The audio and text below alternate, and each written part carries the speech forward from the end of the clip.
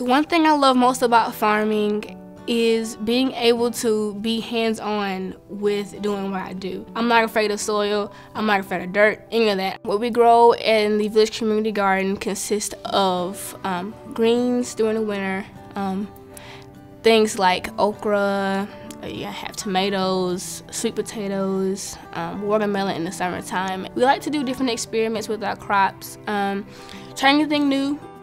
The aeroponics tower system is a vertical way of farming that uses minerals and nutrients directly. We use these towers to teach the youth that farming isn't just a hole and dirt and everything like that. You can actually farm without even getting your shoes dirty. When I give tours to different groups that may come to the garden, they are always enthused by it, like, can I do this, can I grow that? And I'm like, yes you can, yes you can. All the food at the garden that we grow, we give it away. My mom, she'll load up in her car and we'll give it to any of the elderly in the community.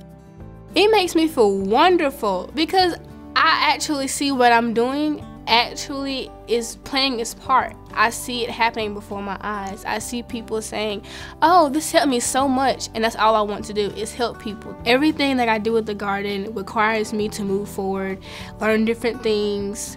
Even the community learn different things. It's requiring them to move forward into the technology part of farming. So even if it's the aeroponic towers or the raised beds, either way, it's still moving forward for everybody. Forage has helped me a lot, honestly, because most of what I do is giving tours. Used to, I was very shy. I would not speak in front of people. I found it very terrifying.